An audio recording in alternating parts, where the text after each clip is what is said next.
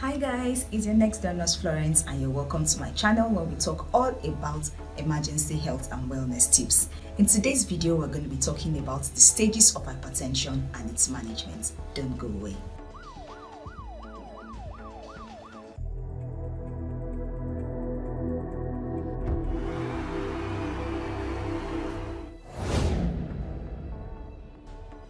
Blood pressure is the force exerted by the circulating blood against the walls of the body's arteries. High blood pressure or hypertension is when the blood pressure is too high. Blood pressure is classified into 4 categories.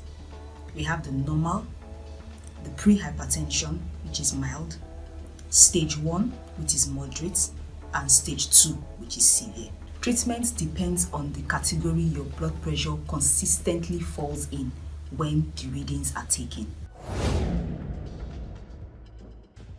The blood pressure is measured with an instrument called a sphygmomanometer and a stethoscope, through which the user listens for the sound of the force of blood in the patient's arteries when the heart beats or pumps blood around the body. That's the systolic pressure or the top number. And when the pressure in the arteries of the heart is at rest, or when the heart relaxes and refills the blood, that's the diastolic pressure or the bottom number. The blood pressure is measured in millimeters of mercury. The stages of hypertension and its management. 1. The normal blood pressure.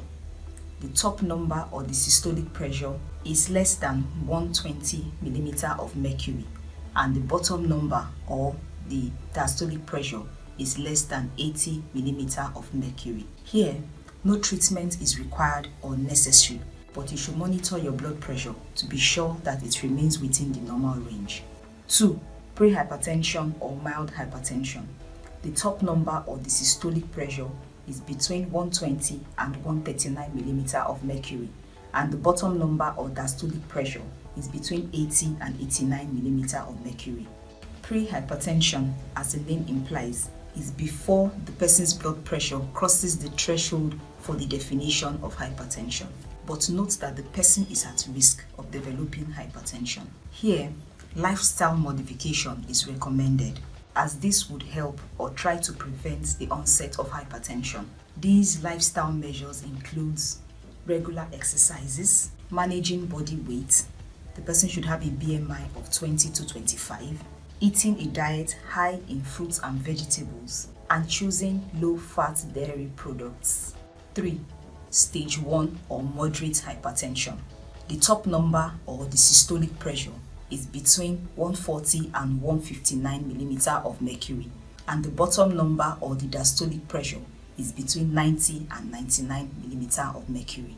Here, the management includes lifestyle modifications as well as the use of medications that are known to not only reduce blood pressure but also reduce the risk of stroke and heart diseases. You will need to see your personal physician or seek medical help, because you may need to try different drugs until you find the one that has the best results for you. 4. Stage 2 or severe hypertension.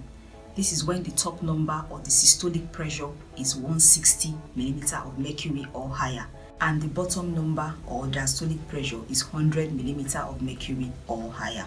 In this stage, the management includes lifestyle changes as well as the use of a combination of medications. To get the blood pressure down, you would need to seek medical help or see your personal physician, so that your physician can choose from the 5 different classes of blood pressure medications for you. Note, if your systolic or diastolic pressures fall into different stages, the stage with the higher number is the one that counts. For example, if you have a systolic pressure of 150 millimeters of mercury and a diastolic pressure of 85 millimeters of mercury, you'll be classified as stage 1 hypertension and not pre-hypertension. Also, if you are over 50 years, it is the diastolic pressure that predicts your risk for cardiovascular diseases, not the systolic pressure. High or raised blood pressure, if left untreated, could lead to coronary artery diseases, which could mean a heart attack or stroke. You should have your blood pressure checked regularly and follow your physician's advice for keeping your blood pressure under control.